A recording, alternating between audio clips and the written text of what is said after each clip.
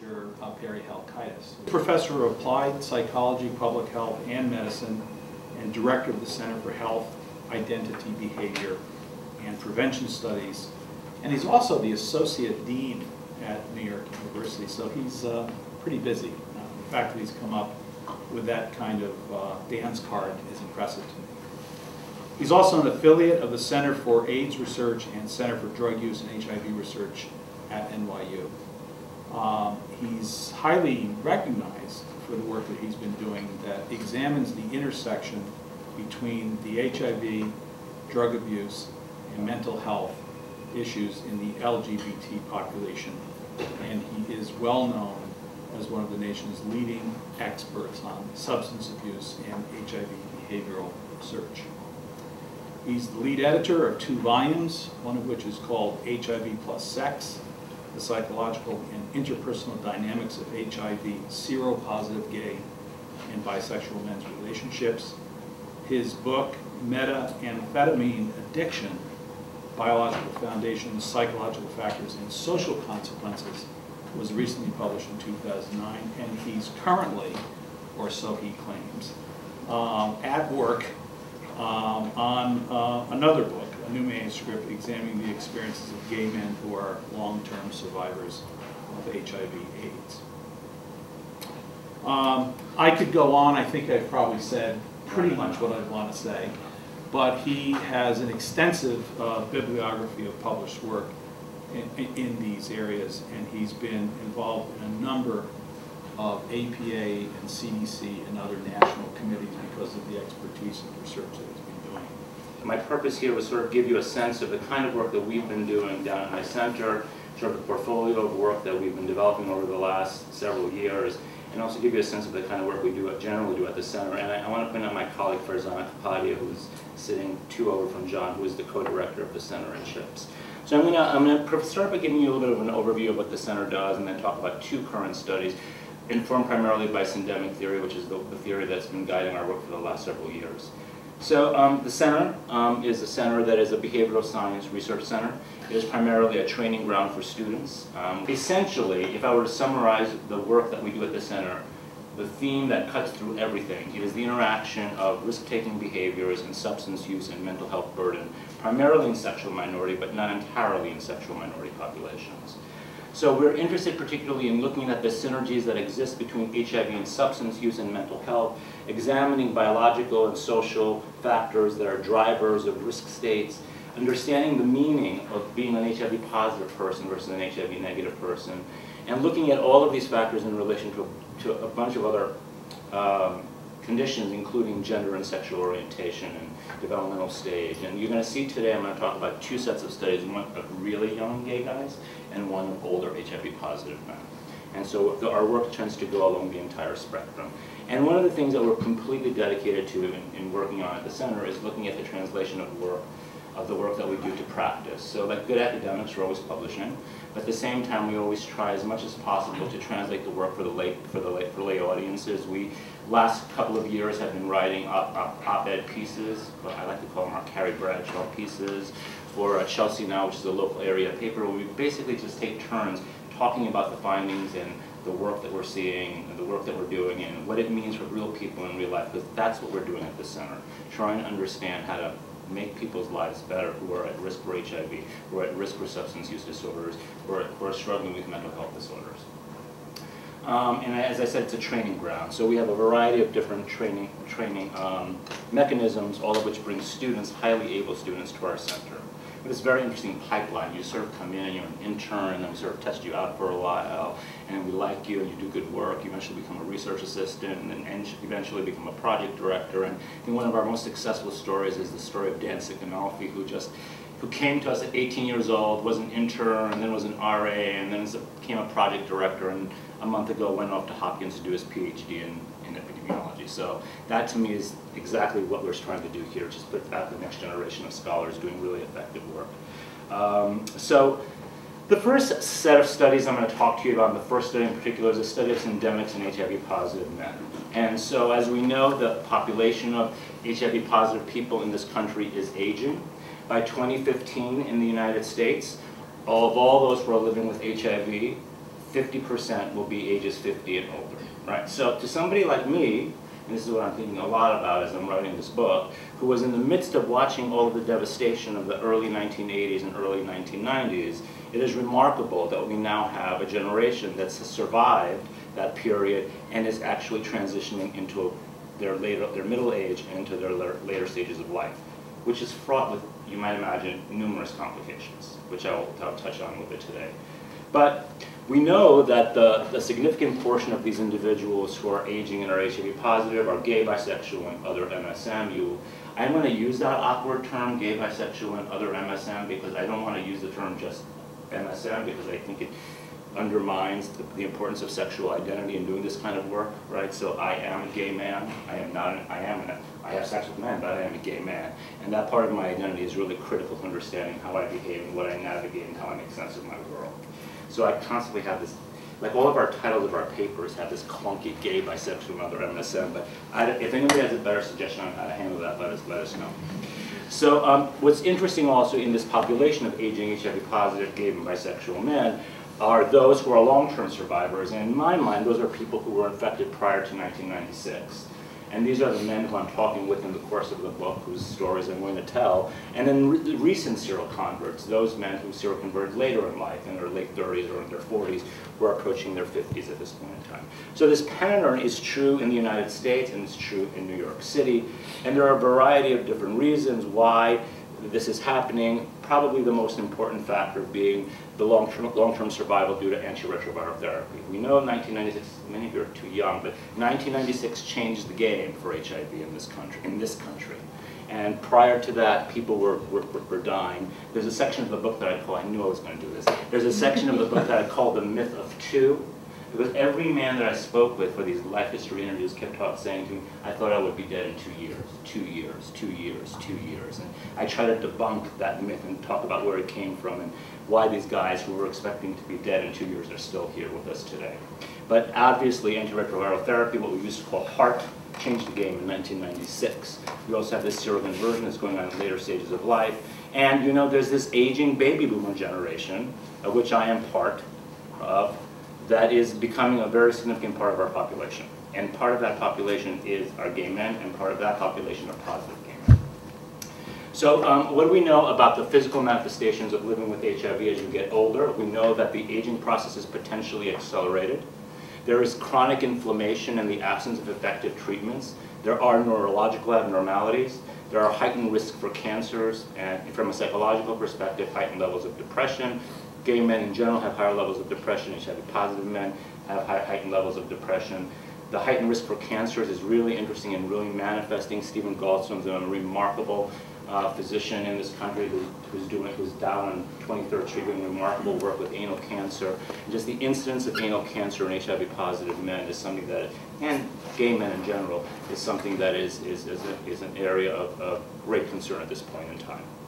We've been so busy trying to keep people's viral load down and their CD4 counts up that we forgot that there's all these other things that could happen to them. And so we're starting to see these manifestations, particularly as men are starting to age. But we would normally see things, right? I'll be 50 next year. I know my body's not the same as it was 10 years ago or 20 years ago. And so you can imagine if somebody was living with HIV for 20 years and is also aging, the potential for physiological manifestations of abnormalities of all sorts is particularly heightened. We also know that it's more than about medical complications, that there's risk-taking behaviors. And we've documented, and a bunch of other folks have documented, ongoing illicit substance use and unprotected sexual behavior in men over age 50, right? Just because you're 50 doesn't mean you stop having sex, right? And this is also true among gay and bisexual men who are HIV positive. And so this led me to write this in an article recently.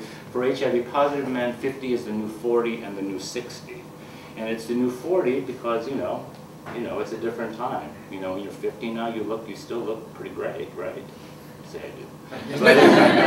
But at the same time, if you're HIV positive man, you've been living with this chronic inflammation for a good part of your life, your body looks like that of a 60-year-old. And so it's not uncommon to find physicians prescribing to men who are in their 40s, late 30s, medications that are normally set aside for people as they get older for the treatment of high blood pressure and cholesterol and what have you, as protective against these symptoms and these diseases that will manifest in HIV positive men, potentially at a much higher rate. And so what we wanted to do in this study was sort of try to look at and take this theory of syndemics, which I love, and I'm gonna own that, and try to take it and apply it to a population that had never been applied before to, which is that of older HIV-positive men. And we wanted to see whether or not the syndemic manifested in a way similar to that of younger men. Now, for those of you who don't know, this is a theory that was first developed by Merrill Singer, who was an anthropologist at the University of Connecticut. It is a theory that basically argues that if you show me, that basically says that when we think about health of people in this country, that when we're thinking about the HIV epidemic, we cannot think about the HIV epidemic separate from issues of substance use and mental health. That these are mutually enforcing epidemics, that they exacerbate each other. And so he coined the term syndemic, right? So that this is a multitude of epidemics, not existing in isolation, but existing in relation to each other and potentially fueling each other. Show me substance use, I'll show you sexual risk-taking. Show me mental health burden, I'll show you substance use. These things don't happen like in boxes separate from each other. And the other thing that's really a beautiful element of this particular theory that Merrill took and wrote about was the notion that people who are experiencing more psychosocial vulnerabilities in our society, those who are facing discrimination, homophobia, who have less access to services, those individuals are particularly more susceptible to the development of syndemics than those who have access and are not facing those situations. And so Merrill applied that to study the HIV epidemic in Latinas in New York City and other urban areas. And then in the early 2000s, Ron Stahl, who was at the University of Pittsburgh, took the theory and started to apply it to studies of gay men. And lo and behold, the theory, it's just one of those theories that just sort of makes sense, sort of like I always felt about trans-theoretical stages of change theory. It's just logical and makes sense. That's how people operate. This is what I love about this theory, right? It doesn't have a bunch of arrows going in certain directions, but it basically says more burdens, more health problems. Health problems are not isolated.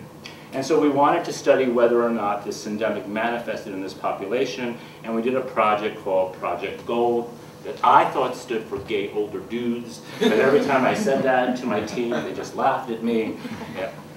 Gold for 50, let's go for that, right? So this was our study, and it was funded by a pilot grant.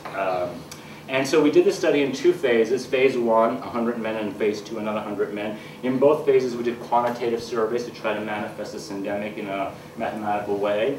In the first phase, we also did qualitative interviews using the listening guide. The listening guide is a method developed by Carol Gilligan. Carol Gilligan, right?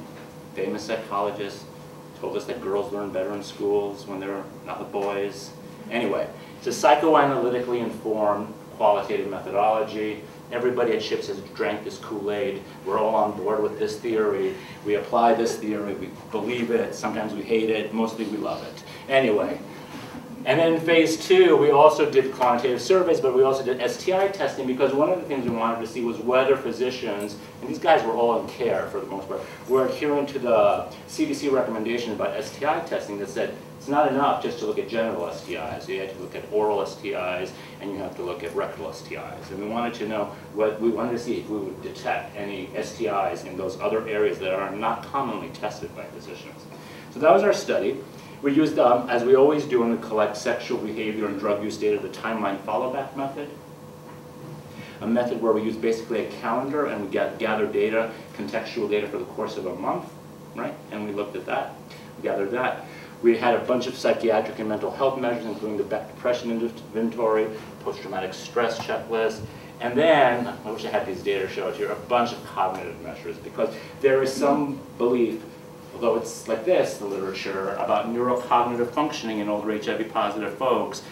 Is it the aging that's causing the neurocognitive deficits? Is it the HIV? Is it both of them? It's interesting. A paper just came out in the Journal of Health Psychology that Bruce Homer is at Graduate Center, and I, a colleague of mine, looked at meth use and social cognitions and showed that both substance use and HIV status had an effect on social cognition. So there's reason to believe that living with HIV for a long time might have effects on neurocognitive functioning. And one of the guys in the book, who you will come to know as Kerry, speaks very eloquently about his inability to remember and access information. Okay, then a bunch of health markers, health-related quality of life, and adherence measure, measures of gonorrhea, and then assessments of gonorrhea and chlamydia, self-reported CD4 and viral load counts, and a bunch of psychosocial burdens, including intimate partner violence, bereavement scales, homophobia scales, a whole bunch of things. Pilots say, right, we can do everything, right? We just sort of threw everything in there and went with it. Okay, so we partnered with local community-based organizations, we screened, we ended up with a final analytic sample for this study of 199, one was a dupe, so we got rid of him, 199 men. We were pretty, it was so interesting about this study was that there was no problem getting men to be in the study. They were knocking on our door and kept saying, really, you want to study me, right? Like, I'm 55 and positive, why do you want to study me? And they were just, felt so empowered to be involved in a research study that was focusing totally on them. And I had the same thing when I was doing the interviews for the books. In fact, last Thursday, I had a focus group with all of the guys. I brought them together so they could meet each other. They were all there, right? Just amazed that anybody wants to hear their stories. So the guys were on average 55 years old. They'd been living with HIV on average for 18 years, but look at the range, from 1, a recent seroconvert, to 27, right? But generally, this is a group that's a long-term survivor group. 70% of them had been diagnosed either through an antibody test or, as was the case in the early 80s, because they developed some opportunistic infection prior to 1996. In terms of race ethnicity, this is our sample. In terms of sexual orientation, primarily gay and bisexual, but, you know, the occasional straight guy and the other. Don't label me.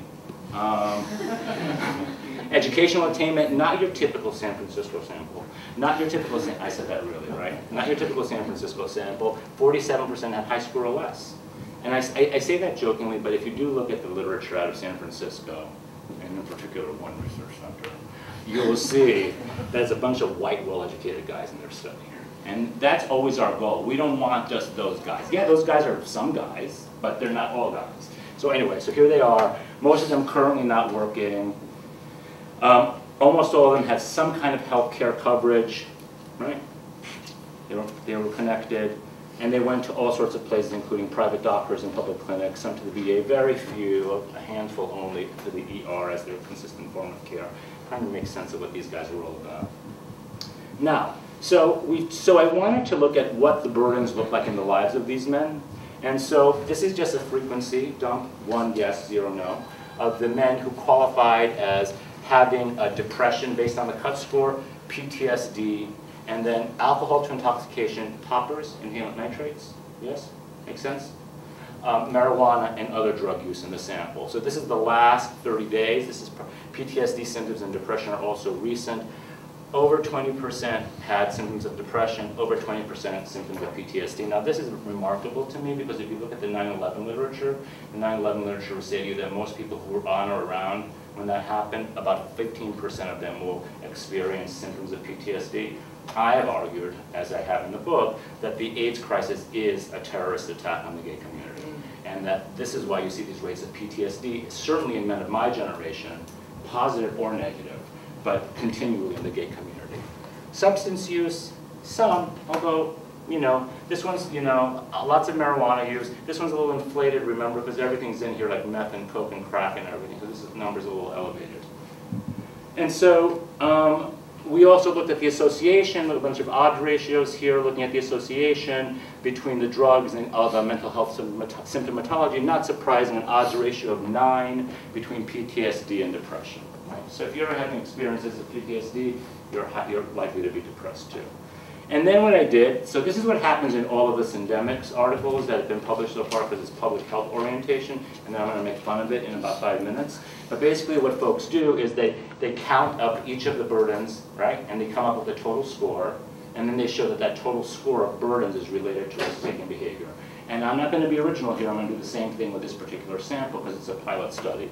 And so about 32% had no burdens, and by burdens I mean, remember, pot, poppers, alcohol, depression, PTSD, other drugs. Less than 1% had 5. So the question then becomes, what is the burden score if I add these up? How does it look like in relation to risk? Well, on average, the burden score was about 1. It was related to age inversely, meaning older guys had lower scores. and related to race ethnicity, with black guys having higher burden scores than Latino guys, white guys, black guys tangentially more than white guys, other, always a tricky category, than Latino guys, and others than white guys. The other category always makes me tense because you know what you have in there. You've got like API, you've got mixed race. This is an odd thing. I know, I'm sorry for that. And this is the sexual behavior of the men, looking at any unprotected sex in the last month. So about 20% had any anal with another positive guy, either receptive or insertive, and about 10% any anal with a negative guy. So some kind of serosorting going. Is that an expression we know, serosorting? There's some kind of selection of character of partners, it looks like, based on serostatus. Positive guys, it looks like the positive guys are doing behaviors and choosing partners who are positive more than they're doing it with negative guys. So then the question becomes, is the burden score related to the risk behaviors? And for all but one, you get a significant odds ratio saying that those with higher burdens are more likely to engage in risk behavior. So lo and behold, this basic theory begun by Stoll in the 2003 article that shows more burdens, more risk, is also true for HIV positive gay and bisexual men. It might not seem like a huge leap, but actually in the research world, kind of a huge leap, right? Because I've applied it to a population that had never been applied to. Then we did a regression analysis, a binary logistic regression analysis, where we were trying to control for years of living with HIV and race, ethnicity, and age. And while controlling for those, total current psychosocial burdens still were significant in predicting unprotected anal with positive partners and unprotected anal with negative and unknown partners. Right? So seems like a very powerful way to understand risk behavior in this population, that in this population too, level of burden is related to risk taking. So then we tried to disentangle which of those factors were in there. This is actually going to come out in Annals of Practicing Anthropology, I think, somewhere in the next 6 months, this article, looking at what factors were key in determining this burden score. And alcohol to intoxication was a big one for this particular sample of older positive men and driving the risk behaviors. And since we did the qualitative interviews, I figured I'd put a quote up there for you. This is not a detailed analysis, this is just an example of a black man, age 58, who'd been living with HIV for 16 years. But if you can see really in this man's story, it's like a powerful story of talking about losing his partner, John, and how he turned to a world of drugs as a result of that emotional burden, and how that world of drugs and the cycle he got into with the world of drugs led to his risk-taking and eventually to his own seroconversion. And this is not an uncommon story that I've heard from men of my generation. We also caught, as I said, sort of a little afterthought here, we also caught 4 cases of STIs. 2 cases of rectal chlamydia and 2 cases of penile chlamydia. Shocking here, because it made me think that, wow, maybe they're not all maybe they're just all testing for gonorrhea and syphilis and not testing for chlamydia on the penis here. But Rafael Perez-Figueroa, who is my postdoc, is working on an analysis of this. 4% is big for guys who are in care every 3 months and are supposedly getting, you know, the best care, well, assuming really good care. We think they're getting, we wrote a grant last winter, in 1892 somewhere. I mean, we wrote a grant last winter, and it was a study of older gay men, and one of our hypotheses was that the positive guys would actually have better health markers in some ways than the negative guys because they were constantly in care. So it was surprising to me that we got 4 cases of STIs. So in conclusion, from this particular study, there's a high level of psychosocial burdens and association with the psychosocial burdens with unprotected sex. So there's initial support for the applicability of the theory, and there's clear evidence here of the mutually reinforcing nature of drug use, psychiatric disorders, and unprotected sex. It doesn't stop at 35 kids, right? It keeps going. These guys are 55 years old, right? It's still going on for them. Implications and translation, just going to leave you with some thoughts on this, is that this generation of men, I think they're fascinating. I'm calling it, the book is called The AIDS Generation. And I'm disentangling this generation and from the generation before them. I'm talking about guys who were in their late teens, 20s in the 1980s. So when I was at Columbia at 18 in 1981, at 19 in 1982, at 20, and it was hitting the fan everywhere. right? That's the guys I'm talking about, the guys who were in the midst of it while they were going on. This is a very unique experience for these guys. This is a group of men who lived through something that future generations of gay men, while certainly devastated by HIV, continue to be devastated by HIV, didn't live through this experience of loss that happened for this generation. So there's something really remarkable about hearing these stories. So, yeah, that's a little article we wrote. I don't know, I have it there. And as I said, you know, I think that what is really interesting to me in doing this work is that I think we don't even know what the needs of baby boomers in general are. Folks who are like 50 to 65 in this country. I think that community-based organizations and service delivery places for older folks are struggling with what this generation, my generation, is going to want from them. And so we're grappling with that. We know even less about the needs of gay and other MSM who are baby boomers. And within that, the group of HIV-positive MSM are particularly specific, and I think we're only scratching the surface on their particular needs. So look forward to the book next year. It's going to be great. So P18 is now another study that I want to talk about, and this is a study of syndemics, and this is a study of younger men, of younger HIV-negative men.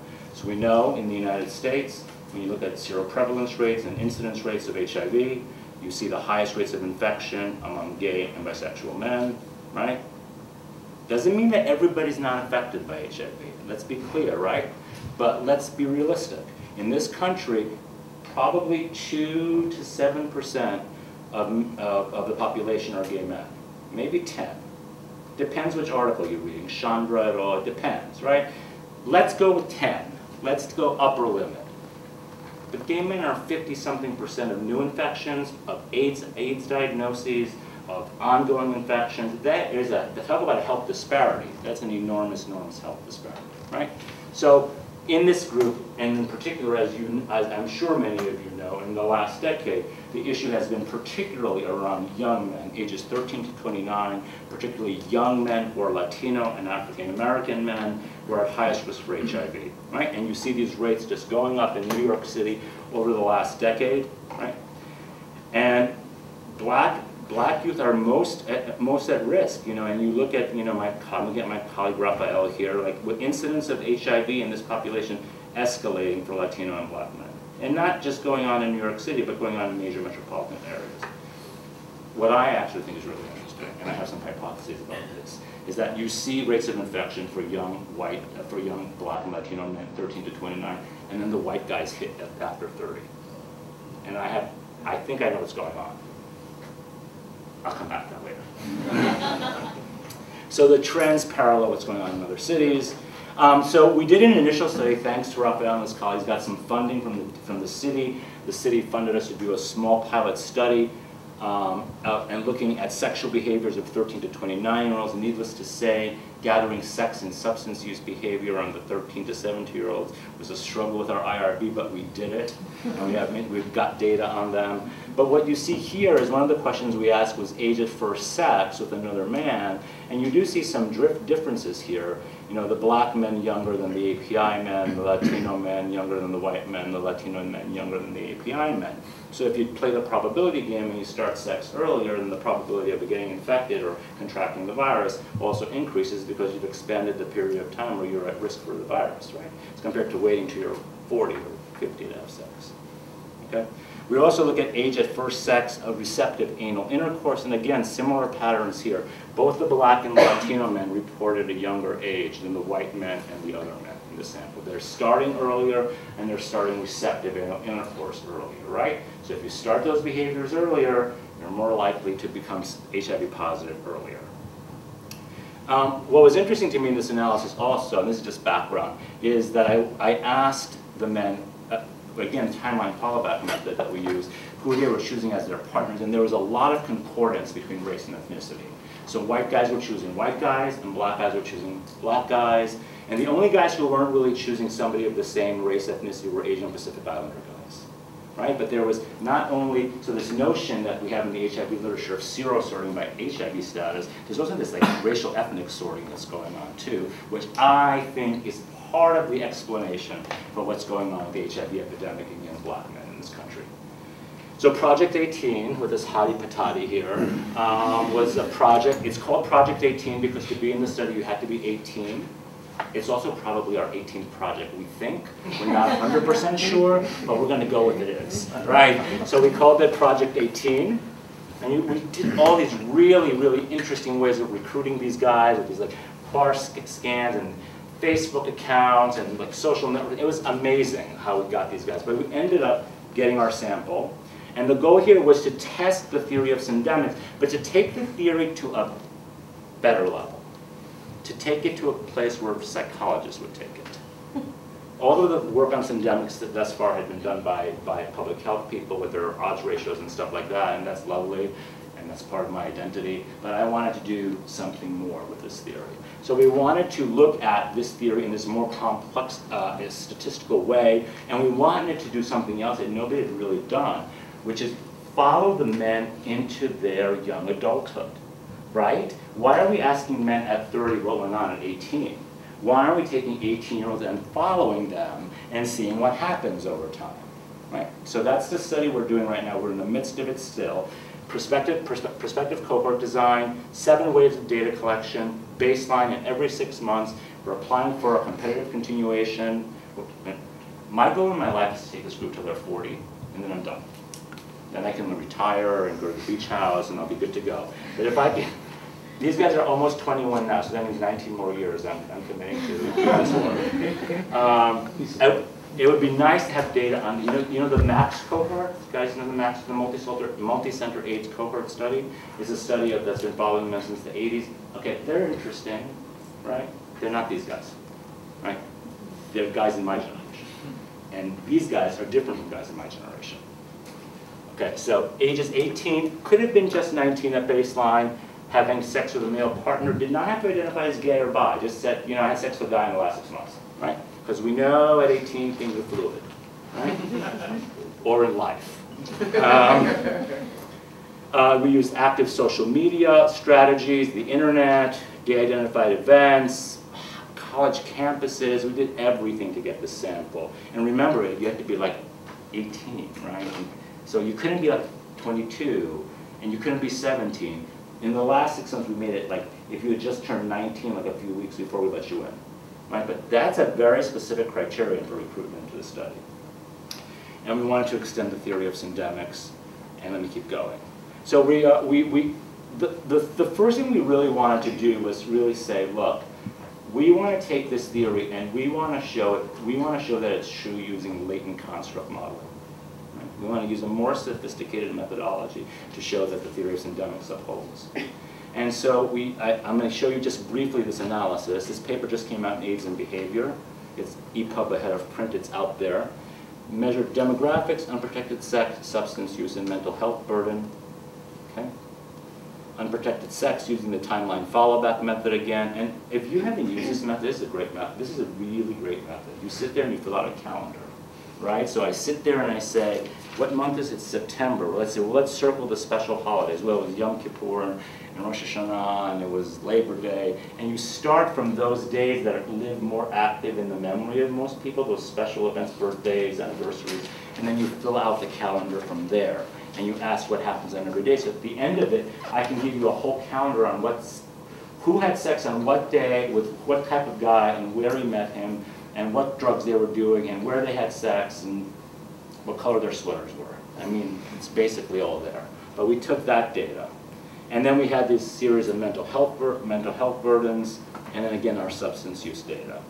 So here's our sample for this study. Very good job here. You see, only 28% of the sample is white. This is mostly ethnic and racial minority men, so 38% Hispanic regardless of race, 15% black, close to 10% mixed race, about 5% Asian. In terms of confirmed HIV status, so you came in at baseline, so we test these guys for HIV each time, right? So you can imagine, like at our research center, like, I'm always looking at my phone because I get research 911 text, which means that somebody's seroconverted, so everybody needs to be on alert. Because sometimes the reactions are okay, and sometimes they're really not okay, and most of them are somewhere in between. Anyway, so we caught 6 unexpected positives at baseline. and I will show you in a second what's happened over the course of the year with positivity. Most of the men were enrolled in some form of school. Most of them were born in the US, although not totally. And then look at sexual orientation. We're using the Kinsey scale here and made a cut. So if you said 6 on the Kinsey scale, you were exclusively homosexual, and if you didn't, you were not. And I don't love these charts, but I'm putting them up anyway. Here's their substance use. Not a lot of substance use in this age group, right? So this notion that methamphetamine is the source of all problems in the gay community is not really real. But if they are using any drugs, it's alcohol to intoxication, marijuana, inhalant nitrates, and some ecstasy use. And here is their mental health score. I'm not going to go on that. And this is their sexual behavior. And like the previous study, there is some risk-taking behavior, but not a lot, right? There's some behavior. Mostly oral, right? Some unprotected anal, but mostly oral. Okay. So the first thing we wanted to do is we wanted to build these. So with structural equation modeling, what you do is you have these manifest variables, these variables that you measure, and you see whether they correlate with each other and create a mega construct. And so what we wanted to do is for all the indicators of mental health and all the indicators of substance use and all the indicators of unprotected sexual behavior, we wanted to see if the variables stuck together and created a construct. And then we wanted to see whether we could create a super mega construct, a second order construct, that we're going to call the syndemic. And so with the first one, we found a high level of association, setting suicidal thoughts as 1, between depression, loneliness, and PTSD. So these things were gluing very nicely together. With drugs, same thing. Marijuana, poppers, days of drug use. We also did urine samples too. Basically telling us if you're using one drug, you're using more. If you're using one drug, you're using other drugs. And last but not least, episodes of unprotected sex, receptive anal, performing oral sex. These were also highly related. We also put confirmed HIV status in the model. That didn't work out, but that's because there were only 6 guys at baseline who actually ended up being positive. But lo and behold, when we put it all together, it really worked. And what we were able to show in this model, which again is in AIDS and behavior, is the following.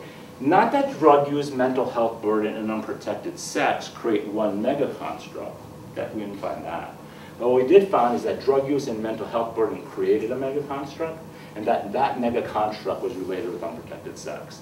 And when I went back to the literature and looked at the work that Stahl had done and Mustansky had done and all those syndemic-y people and Merrill Singer, in fact, what we did show was what they showed, which is these two things go together and they precipitate this thing. And so we were able to show this in a very, very fancy schmancy statistical sort of way, which I think gives a lot more credence to the theory. I think we're the first people to do this, so I'm proud of that. Okay, so now here's what's really interesting in this data set, and I just have this is the proof again that this HIV problem in 18 to 29 or in young men is in the Black and Latino population. So when we looked at prevalent cases of HIV, this is at baseline of this, we could detected 6 guys, so keep that in mind, these proportions are based on 6. None of them were white and none of them were Asian. About 2.25% of them were black, mixed race, and this mixed race is always one partially black, okay? So there's evidence, 1, that look, yes, the epidemiological data is true, we're manifesting it in this sample too. What's more distressing to me is the HIV incidence. And this is the detection of new HIV cases within the course of the first year. So within the course of the first year, the incidence case for the Asians and whites is 0. No new infections, because remember, they're coming back every 6 months to be tested. Look at the black guys, 7% incidence rate. Look at the mixed race guys, 2%. Look at the Hispanic guys, 2%. Overall, it's 2% for the entire sample. The white and Asian guys below, the Latino guy, the black guys above, and the Latino and Hispanics about comparable to the overall sample. So here it is, and I can tell you that now we're up to month 30. It's just perpetuating. We continue to see this. So we were able to show this effective model, this structural equation model with this sample. I think we were able to do this very well, just to show that observable variables, behavioral variables can provide proof for a theory in a very sophisticated way. Stuff we've all said before. So I'm going to just say that if we're going to really fully address the HIV epidemic in this population, you all know this. I'm not saying anything new here. That we have to think about this in tandem with substance use policies, substance use care, substance use counseling, and mental health counseling. Right? Sex does not happen in isolation. Right? And what I'm not even bringing into the equation here is the role that policy and structure and environment play in precipitating risk. If you want to read a great editorial on the AJPH by that Halkitis guy that just came out this month, it's called Obama, Marriage Equality, and the Health of Gay Men, where I basically argue that policy in the long run is going to be good for the health of gay men. And I think the role of structure and policy, this is Mark Hartson-Bueller's work. Do you know that name? He's awesome. We almost recruited him at NYU, but then he went to Columbia. Did this amazing work in Massachusetts where he was able to show that the mental health of LGBT folks just improved after the enactment of marriage equality in Massachusetts. Really great work by Mark Hartson, who is a really fantastic researcher. But we need to attend to these behavioral issues, but also within the context of the environment that we're living in. Okay, so we're in the process of disseminating this stuff. How am I doing for time? Good. Okay, so I'm just going to leave you with some final thoughts here, and then we can open it up to questions. So I love this theory. I believe syndemic theory is the way to go, in both in terms of understanding behavior, but also in directing the formation of policies and services for HIV-positive individuals and HIV-negative individuals. That holistic approaches to care are the way to go. Every year I do a class called HIV Prevention and Counseling that I do in London. Shameless pitch. That I take students for 2 weeks to London and we compare HIV practices and policies there to their health system, the NHS, to our system, which is, I don't know what it is, something in transition. And one of the first trips we take is to the Mortimer Street Clinic, which is on London, Tottenham Court Road, right in Bloomsbury, right in the center of London there. And what's really amazing is about how integrated their service delivery is, right? So they've got a mental health person there, they've got the dentist there, they've got the psychologist, like it's all they get it. There's prevention services, not just positive people, it's positive people with prevention. It's like everything is holistic. And I think that this is what this theory tells us, is that holistic approaches to care and prevention is what needs to be the case. It's not about, back in the day, in the 80s, wearing a condom every time, right? It's about the meaning of sex, and the meaning of sex in relation to how you feel about yourself, and the meaning of sex in relation to the substances you use. People are people, and people are complex, multifaceted beings, yet we want to sort of like just separate things out and deal with them one at a time. And that's not the way it works. I've always used, I believe that if we're going to actually make a change and have an effective change in HIV in this country, you've got to attack it. You've got to attack it not only on the behavioral level, but you've got to attack it on the structural level, right? You've got to attack it in multiple fronts, just the way you treat HIV, which is medications that attack the virus on multiple fronts, right? So works for the virus should work for prevention too. But we just sort of want to do things like like this, linearly. We're going to give condoms and things will get better. Well, you're going to give condoms, but people are still going around saying you're a big fat to people, and that's going to put people at risk, right? So that's the kind of stuff where we need to go in the future. Health is more. I think the other thing that is really critical and what we're hearing, especially from the young men we're working with, is that health is more than HIV, right? I think for like 30 years we've been directed by a healthcare delivery for gay men that's focused solely on HIV, as if that's the only problem gay men face. And so wrapping HIV care within holistic care that deals with total health is the way to go. We need to consider, an HIV agenda, i.e. a sexual health agenda, needs to just be a health agenda, period. And that's where we need to go. 3, we need robust theory to really guide the work that we're doing. Syndemics is a start, right? But I think it's also limited in its approach. And so What I think we need to do is develop theories and test theories that are multi-level and dynamic, that recognize that there are multiple levels that affect people's behavior, that things change over time. The prevention services I'm giving to a 19-year-old is very different from the prevention services I'm giving to a 52-year-old, right? And that, and then to recognize that the drivers that drive risk at one age might not be the same that drive risk at another age. So one size doesn't fit all here, is I guess what I'm saying here. And that change happens over time. And so this is the beginning of a model that my colleague Farzana and I and our colleague Danielle Ompad, who's also at NYU, we stole her, have started to put together, where we really want to sort of start to begin to understand the level of individual level factors, social cohesion factors, which Farzana has a lot of expertise in, and then the role of environmental factors. That person nested within social relationships, nested within context, and how those inform overall health and healthcare access. And more importantly, how these inform the various places along the continuum and along the levels where we can actually intervene. So that's the beginning of that. And I think finally, the thing I'm going to leave you with here is I think that for 30 years, and I've been guilty of this, that we have focused on a deficit model.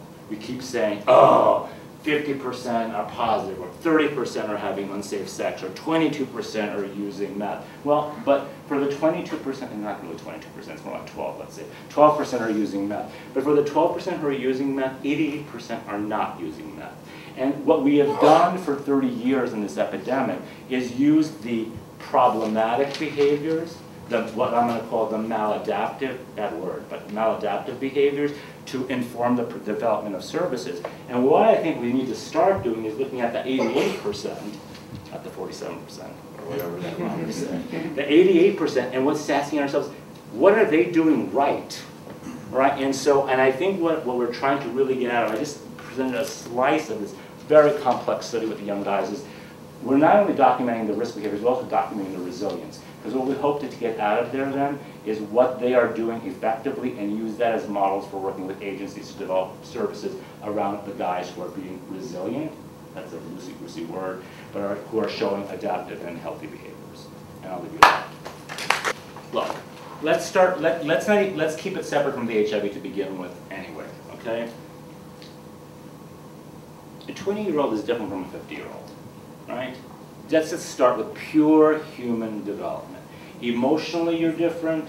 Physiologically, you're different. Socially, you're different, right? I can tell you that who I am today, at almost 50, is not who I was when I was 20. Okay, so I'm going to start there. I'm going to say number two, what is, for gay men in particular, and I think what we're seeing here is, we're seeing a generation that is my age, that was devastated, and a community decimated. And a group of us who are just exhausted at this point from having lived with this for our whole lives. And what's happened is, I think that, when I heard this on Thursday in the focus group, is that these men, there's a generation of men, I have so many thoughts, there's a generation of younger men who are coming into their own now in their 20s and 30s, might normally look to an older generation as role models. So many of us are dead, that's gone. And I would say number three, historically, it's just a different time, right? So what it meant for me to be a gay man coming out in 1981, you know, down the block here, was very different from my colleague Arnie Grossman, who's at NYU also, who came out, I don't know, in the 60s or something, right? So his experience is very different from my experience, and my experience is very different from somebody who's coming out now. So I think there's this enormous disconnect, not only because of developmental issues and historical issues, but because the way sexual identity and the HIV epidemic is manifesting now is radically different than it was 30 years ago. There's a lot more. I wasn't trying to suggest it's only because of this one scientific finding that we can now treat HIV. I'm glad for the fuller throated sort of analysis of the differences. But I guess I wanted you to comment specifically on the question of how the psychology of preventing HIV infection has been shaped by the fact that we've got fairly effective antiviral treatments that now help people to manage this as a chronic disease. And So this is the hot button issue right now, right? That like what's age? So we've spent 30 years having behavioral interventions that kind of work. And now, as you may know, there are biomedical interventions in the form of pre-exposure prophylaxis, right? Have you heard about this? PrEP. Okay.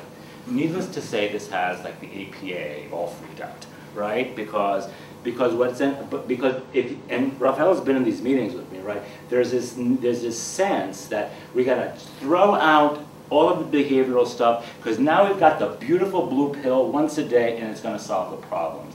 And there's those of us who are sort of navigating this and saying, well, the beautiful blue pill, the Truvada, is great, but what we know about birth control and what we know about condom use and what we know about other behaviors is that people don't adhere to their treatments the way they're supposed to. So you can't throw away the behavioral just in favor of the biomedical. This is going to be a hot debate because I think I think PrEP's great, and I think we should do it. And I think we should just give people who are at risk these pills and prevent the onset of HIV, with the notion that we also have to educate and provide the behavioral supports to do it. And if you're interested in a really interesting statement on that, one of my other tasks in life is to be the chair of the Committee on Psychology and AIDS of the APA. We put forward a resolution last February called Biomedical Resolution around HIV, something like that. But it's a very clear statement that talks about the integration of these services. I've got to say one more thing. Look, HIV is not what it was 30 years ago. It's not. It's not a death sentence. And thank God it's not a death sentence. Doesn't mean it's not around. It doesn't mean that a young gay man who's 18 getting infected right now just sitting there saying, oh, it's fine. Not at all. You should see the reactions in our lab. It's not fine. It's still frightening, right? But there are options now. And I think the integration, I think what had to happen in the 80s when everyone was dying and we were all just sort of like trying to like make sense of all of this, we had to focus on HIV and sex, and that was it. Now, I think this notion of expanding our idea of what HIV means within a concept of like total health is the way that we need to go. Yeah, I appreciate your response. Thank you. So let's get some other questions. Yeah. Yes. If you tell me your over name, here, then we've got one here and then one here. You tell me your name and what your relationship is to this place. Yes, Royce Martinez, second year master's in the developmental psychology program here at TC. And I have more, but I'm Okay, that's a good question, and I think you're right. I think it's not just HIV, right? It's like, it's all this other stuff going on too. And as we all know, there's that non-treatable gonorrhea going on now, which is a huge problem. There's one medication in the pipeline, and there's nothing else after that. Very bad. Sir. You mentioned in terms of the racial disparities among the younger men, that one of the things that might contribute to this is the fact that they're engaging in sex earlier. I was wondering if you could elaborate on other things that might be going on in terms of chronic stress, etc. Okay, so this is my theory, this is my hypothesis, and I believe other people believe this too. But I'm just going to put it out there, and this is also described in an article that we published in JADES last year, which is based on that data. Here's what I think is happening. I believe that young black men, let's say with black men right now, who are like 13 to 20, let's say, are having sex with other young black men, right? I believe that at that point in their lives, the concentration of virus in that segment of the population is higher than it is for the white guys, right? There's this untreated, there's this what's called in literature higher levels of viremia, right? And I think they're infecting each other. And I think what is happening is that that's leveling off eventually as these guys get older. But what ends up happening with the white guys is the viremic pool increases as they get older. They're having sex with other white guys, and that's why they're not getting infected till like later on. Did that sort of answer your question?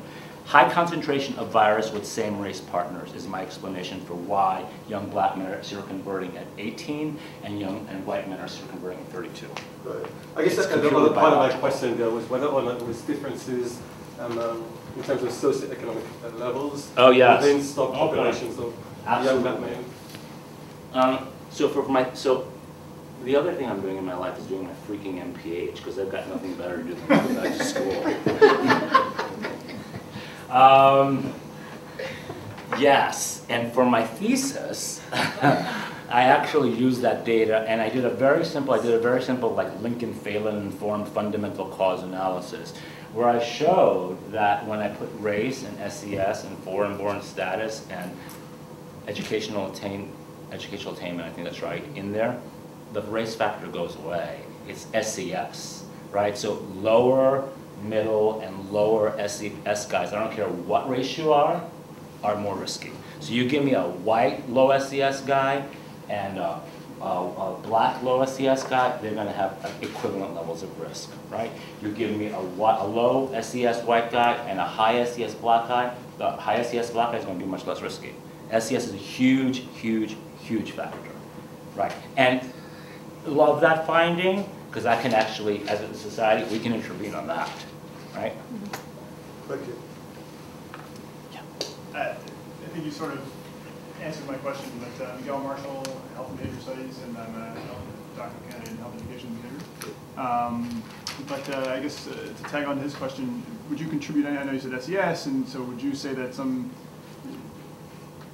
sub-part of that would be behavior, emotion, mental health, emotional health, is partly contributing to the differences between the indices of HIV in the 18 study? Yeah, so when I say SES, and let me say that in our studies, we actually have found that using perceived SES is just as powerful as actual SES, because I don't really know what actual SES is, but I know what perceived SES is. Let me just own that to begin with. Yeah, I think that SES is a structural factor, and that structural factors predispose health states such as mental health and access to services. So yes, I think that there's probably a causal pathway there that goes from these fundamental causes of having a certain race and having a certain SES and living in a certain neighborhood that leads to certain social cohesion factors, which leads to certain behaviors, which leads to outcomes. Yeah, absolutely I do. I don't think it's just simply SES goes to HIV. It's, yeah, this is domino effect, right? And culture, the role of culture. The role of culture, and you know, there's a lot of discussion about, you know, and this is always, I always find this fascinating, the down low thing, Well, you know, and it's not just black men, right? Because if you're like an immigrant, white, Russian, Greek, whatever you are, you're on the down low too. Like I was on the down low till I came up the block here, right? You know, when I was living with my Greek family in Astoria, because I had to be on the down low with them. So the role of culture and how powerful that was in shaping my own behavior, and I see for other young immigrant youth, is a critical factor. Hi, I'm Johanna Hutchinson. I'm a University nurse practitioner student Cool. at the other campus. And I was kind of wondering, when you were looking at the older cohort, for the men that are having unprotected anal sex, were those casual or long-term? Yeah. So everybody's having unsafe sex in relationships. Let's just own that, yeah. right? Okay. That's just the way it goes. Not everyone, but mostly. I mean, you know what I'm saying, right? I love you. Okay, get rid of the condom. Trust me. Because why wouldn't they? We wouldn't ask a straight couple to use a condom for the rest of their lives when they got married. It's ridiculous, this concept. Okay, so there's a lot of risk happening in the context of main partnerships, right? And a lot of the guys in the study actually, and this is a great question and an analysis I should do, separate the main from the casual. There's a lot of guys, I have multiple answers. A lot of guys in the studies are choosing to have main partners who are also HIV positive because it's just easier that way. Not necessarily safe if they're different strains, but I don't know about, I don't want to get into the co-infection, the multiple infections. I'm not sure I believe that. Huh? This is more the issue of disclosure. It's disclosure, right. It's just easier. But, what was the question? Oh yeah, but they are having unsafe sex with casual partners too. Yeah. Usually with at higher rates with casual partners who are also positive, right? Because positive men tend to look for other positive men if they want a certain kind of sex. It is easier to negotiate that than with an HIV negative man. Although, should I say my controversial statement? Yes. I'm going to say it, because I really believe this. So if I were a young, I'm not that old, but if I was younger, I was a young HIV negative 18-year-old guy navigating this bar scene, which there isn't anymore, but let's make believe there is. I'm sort of dating myself.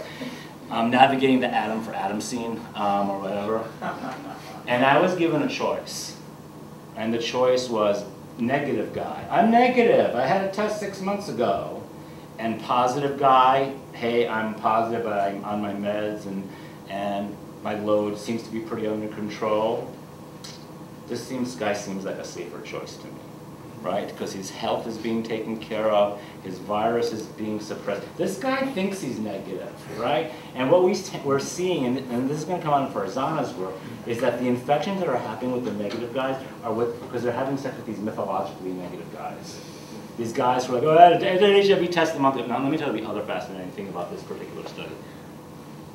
The guys in the study have no idea what an antibody test means. So, if we say that, and we're trying to get money from Idelson, which I think is going to give us money to do this smartphone app. But I'm not going to tell you more about that, so you can steal the idea. But we're going to get it. You tell a guy, hey, you know what? You're HIV negative. What does that mean to you? He's going to, 9 out of 10 in the study say, I'm good. They have no idea that if they had sex last night and the guy had high viral load, that the test wouldn't show up positive today. None. That is nowhere on the majority of their radar. So this is why I get back to my controversial point, which is that I know this guy's taking care of himself. I'm not so sure about this guy. Was that the answer to your question? Oh yeah, so they're having sex with casual partners, mostly positive casual partners. I was just wondering if you differentiate. Whoa, ADD boy, get it in check here. So we got a couple more questions. I saw this hand, this one, and one over there. Okay, let's go. And the fourth. So sort of jumping off that question. Who are you?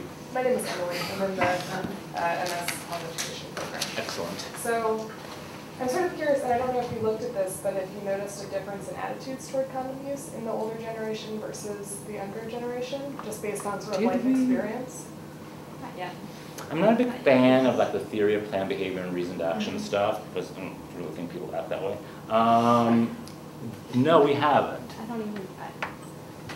Do we even measure that? No, it's the questions are usually, if you're having sex, is it unprotected or protected? Okay. Yeah. And let's just be The clear. attitudes are not And let's very just be favorable. clear. All the guys who are having sex in our studies are definitely not having condom use for oral. Okay, Yeah. that's a decision that's been made, and that's it. For anal, it depends. But attitudes towards condoms. Well, it's just, yeah, because like with the baby boomer generation sort of growing up with this highly visible, dealing with death around them from the virus, and then this younger generation it's still visible, but it's not quite as... Condom acts as an emotional barrier as much as it does as a physical barrier to intimacy. Wrote Halkitis in 1999. So, so I think that the condom attitudes towards, people could say they like them, but I don't. They're using them. We know folks are using them, but I don't think they're being used consistently. Yes. So we can take this question? Yes. My name is Eric Santa Cruz, and I'm in the EDD program here in Excellent. health education. And I was just wondering if there was actually any research done in your controversial statement. Just because this is something... The Swiss cohorts, the Swiss statement. Oh. The Swiss, and he's like, what is this crazy man saying? The Swiss statement. The Swiss, HIV cohort. 2009, the Swiss statement. This was very controversial, right? Because, it's the Swiss,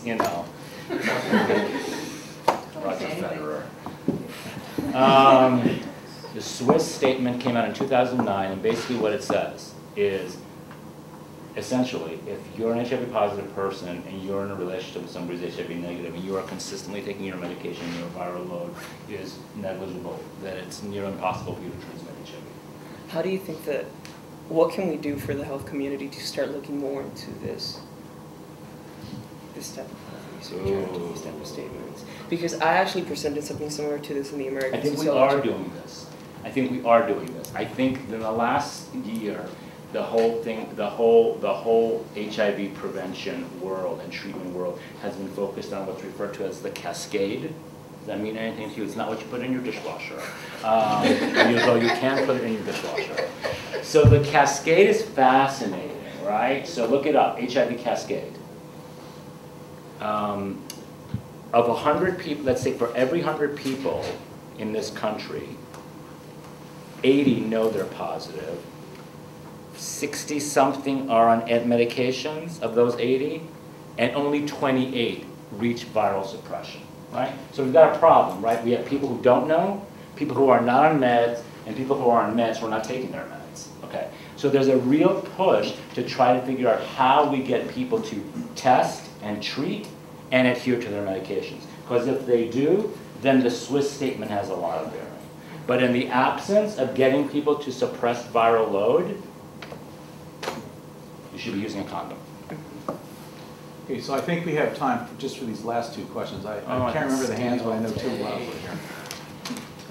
Just you and you. Eric Arnold from School of Social Work. Just wondering, are the implications of home testing? Oh, God. Home testing. Well, if our experience, let me first say this. The oral test, not good. It's not always clear what the result is. The blood prick is much better, right? So we've had situations in our lab where like, we're not clear if there's a line there. So to begin with, the mechanics of the oral test is fraught with issue. Two, from our experience, what we see is that these guys need a lot of support when they find out that they're positive. Like we literally take them from our lab to Dimitri, who's our physician at the medical school, buy them lunch, sit with them there, and this is a traumatic experience in their life. So what do I think about somebody finding out at home that they're HIV positive, doing a test on their own with a faulty test? It doesn't know bad. We should make it easier to test for HIV instead of making it a home test. And the last question. One more question. Hi, my name is Michael. I'm a student in the Clinical Psychology Master's Program.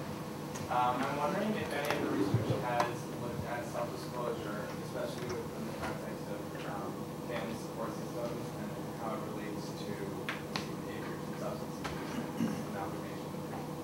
Right, higher levels of social support always related to less risk behaviors. And in fact, one of those, I was writing about that this afternoon in the book.